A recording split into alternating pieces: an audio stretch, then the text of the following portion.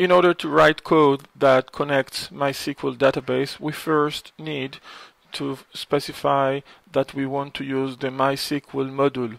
So just calling the function require, passing over the text MySQL will do the trick.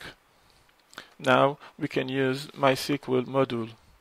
Calling the create connection on MySQL object, passing over a JSON object that describes the connection we want to create, we will get the connection variable in this code sample assigned with a reference for an object that represents a connection with the MySQL database.